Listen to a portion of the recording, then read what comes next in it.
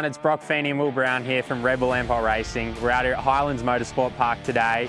My second time, Will's first time, and today we were lucky enough to drive Shane's Bathurst 1000 winning car from 2023, the Gen 3. It was an awesome experience to do some laps around for both of us, so I was alive.